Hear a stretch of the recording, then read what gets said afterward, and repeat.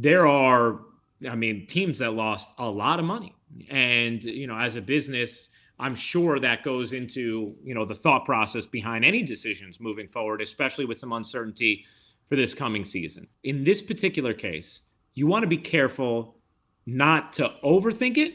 And you also want to have respect for the process, right? So I'll deal with the respect for the process first. DJ LeMahieu is a free agent. The Yankees obviously want him back. They're not trying to be so coy that they're not saying that, right? They're openly saying, Brian Cashman's saying, he's our number one priority. We're trying to get it done. And that is them trying to show the respect for a player they want, right? They're not looking to anger him. They're just also not looking to pay money that no one else is going to pay just for the sake of it, right?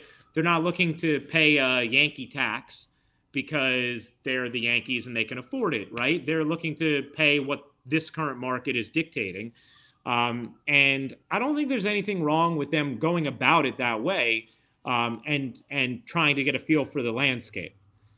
Having said that, I also think you want to, at the same time, be careful that you don't lose him, because losing him would be a massive mistake.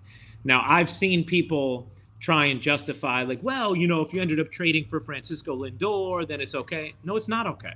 It's not okay to lose DJ LeMahieu.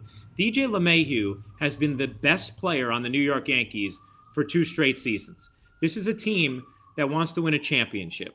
The reason you've allocated the money you have to Garrett Cole is to win a title. Mm-hmm. If you take away DJ LeMahieu, your chances of winning a title go down significantly. And now all of a sudden that investment in Garrett Cole is not as significant a one as it should be, right? Because you've given him a much worse chance of winning a championship. This is a guy who is a plus at 3 defensive positions, who literally fits in perfectly with the culture, with the atmosphere, with the grind in New York, the media, the pressure of playing in New York, the October moments, hitting good pitching, the ballpark. This guy, I apologize for the sirens here. All good. It adds to the drama, man. This is beautiful. They want DJ LeMahieu. He's the perfect Yankee, and he's perfect for this team right now. So you can't lose him. Period. The end, you can't lose him. But I understand doing everything you can until it gets to that point of trying to get him at your best price. So walk that line, and at the end of the day, do what you have to get him.